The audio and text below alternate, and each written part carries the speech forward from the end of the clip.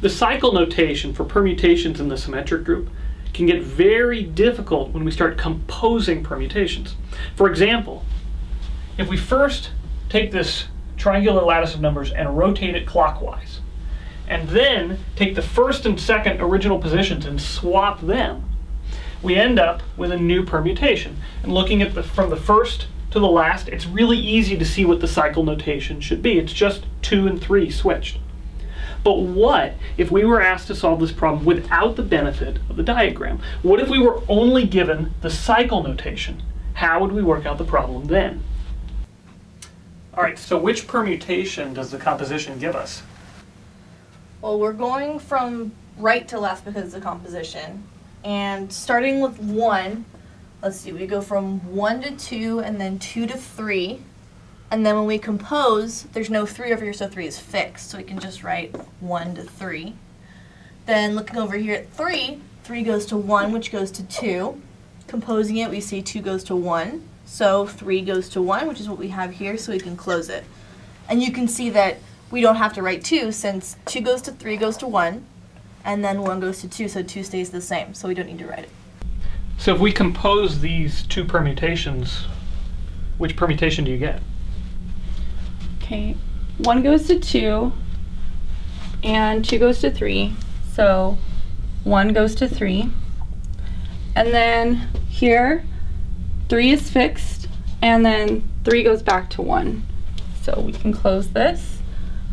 And then here, in the first one, 2 goes to 1, and 1 goes back to 2. So 2 is fixed. So the 1, 2 and the 1, 2 cancel. So the 3 is left? 1, 3? 1, 3? Now let's see what happens if we give them this picture. Well, looking at the original with the final, only 2 and 3 are switched, so it's 2, 3?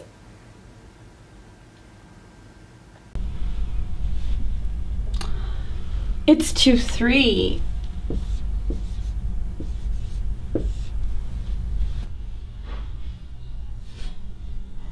Oh, it's 2, 3.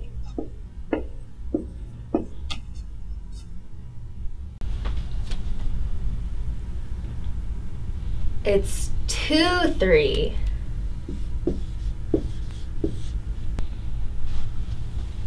Ah, 2, 3. So why do the students get 1, 3 without the diagram and 2, 3 with the diagram? Most students don't properly understand how the cycle notation works, and many have a misunderstanding of the right to left convention for function composition. So let's see how it actually works here. If we want to know what happens to the number 1 when we apply the permutation 1, 2, 3, we put 1 in to the function machine, which takes 1 as an input on the right and outputs its value on the left. And here 1 is sent to 2. Not 1 goes to 2 goes to 3, 1 goes to 2. So the 1 goes into the function and the 2 comes out. And now in the second one, 2 goes in and 1 comes out. So in total, 1 has actually gone back to itself. So 1 is fixed. Now we can try 2. 2 goes into the first function machine, it sends 2 to 3. 3 goes into the next function machine, which doesn't do anything to 3. 3 is fixed. It does not appear in the cycle notation. So in total, 2 is sent to 3. So we can start to write down our answer. We know that 2 is going to get sent to 3. Now let's check 3. So 3 goes into the first permutation, and 3 is sent to 1. So 1 comes out on the left, and now 1 goes into the second permutation, and 2 comes out. So in total, 3 is sent to 2. And so we can close our cycle. And so this is how we can figure out, with any composition of cycles, how the permutation will work.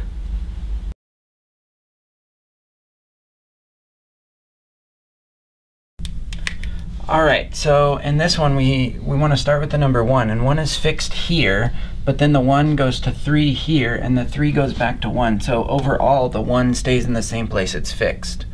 And then the 2 goes to the 4 here, and then it's fixed here, because the 4 doesn't appear, and then the 4 goes to 3. So our 2 ends up resulting in 3, so it goes from 2 to 3.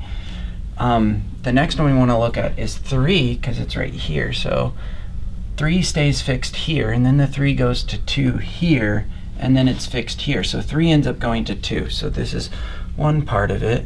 And next, let's just keep going up, and we'll look at 4. 4 goes to 5 here, and then 5 ends up going to 1 here, and 1 goes to 6 here. So overall, our 4 goes to 6. And because we have 6 here, we're going to keep going with the 6. We've got no 6 here, so we'll leave, so 6 is fixed, and then the 6 is fixed here too. But here the 6 ends up going to 4, so it goes right back to 4. And those don't change at all.